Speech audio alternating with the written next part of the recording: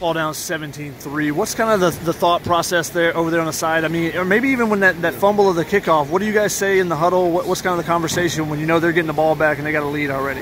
Man, it was just, our coach told us, compete with heart and discipline. And, that's what we never went down on ourselves. We knew that, we were going to be able to come back. And it was just so what now what. And, I think our team, we came through strong, and it was a great team win. Is so what now what something new? A couple guys have mentioned that. Yeah. And was that kind of the rallying cry on the sideline when you guys fall down early? Yeah. It's just, it's like the next man up. When JT went down, it was so what now what. And Keenan, he came in and he did an excellent job. Yeah, what did you think of the freshman? Throwing for 377 yards. Yeah, he did awesome, man.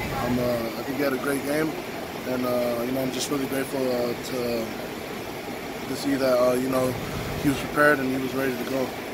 How are you guys able to go from being down 17-3 to you finish the game on a 42-3 run? How do you, as a defense, did you guys hold them like that? How did you kind of flip the tables on them?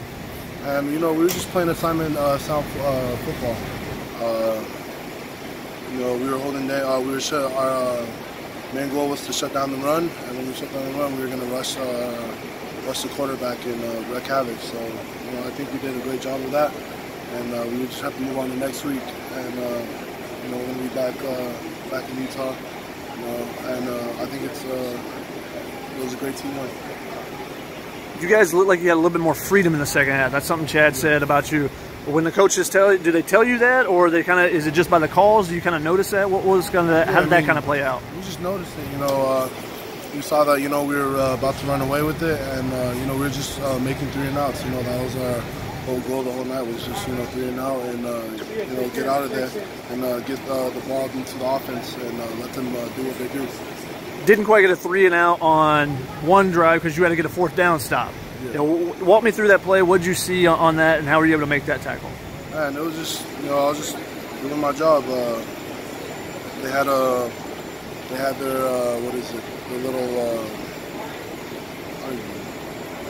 their outside zone or something, and the guard came on me and he pressed down, and I already saw that he was coming, so I just anticipated him, and I saw the running back, and I just, I had to make the play. How much confidence does this D-line have right now? Man, we're just having fun out there, man. It's every week is a new challenge, but we're just coming up, and we're ready to challenge it and face everything that's coming at us, and we're just having fun while we're doing it. Did it feel different in the 3rd and 4th quarters this year? I mean, with the rotations you guys have had and trying to keep guys fresh, do you feel different as a guy who started last year and some this year? I mean, oh, definitely, man. We have like I told you guys, we have a lot more depth. And, it's just great to, be in and out and seeing guys, fly around and making plays of all 4 quarters. Is it kind of emblematic? I mean, last week you kind of forced a couple of sacks. You got the pressures and someone else got it. Whereas this week you get a sack when, someone else got some pressure and you were there in the middle. Is that just how this defense is working, that you guys are getting enough pressure individually to funnel things to each other? How that? I mean, we're just doing our job, man. Literally, we're just, we're playing unselfish, and we're just trying to get off the field. And I think our front 7, we're doing a great job, and I'm really excited to see how we do this for you. Was this a statement? I mean, you finished the game off 42-3 against Stanford, a team that's ranked as top 25. You guys look at this as telling other people in the Pac-12, maybe around the nation, something a little bit different about this USC team than last year? I mean, it's it is what you see it is.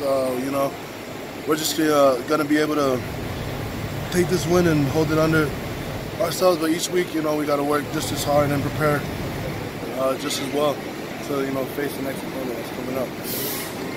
And last one from Are you excited about it going back to Utah? I mean, every time you get to go, I'm sure it's a big moment for you. But getting to go against BYU a little bit different than playing Utah, who you played a couple times. Is it a different atmosphere going now? Oh yeah, I'm really excited, man. It's always great to go back home and see all my family and friends. So I'm sure excited.